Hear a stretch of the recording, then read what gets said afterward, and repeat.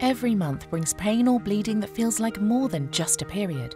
An estimated 1 in 10 women in the UK live with adenomyosis, a condition where the cells from the lining of the uterus grow into the muscular wall of the uterus. This can cause symptoms such as intense period pain and heavy bleeding. Some may also experience bloating, pain during sex, an enlarged uterus, and even challenges with fertility. Because it can be difficult to detect and symptoms overlap with conditions like endometriosis or fibroids, diagnosis of adenomyosis is often delayed.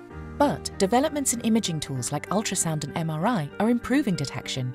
There's no way to reverse adenomyosis, but medical treatments such as painkillers, hormone treatments, and medications that control bleeding can help to manage symptoms. A hysterectomy, removal of the uterus, is a surgical treatment option as well.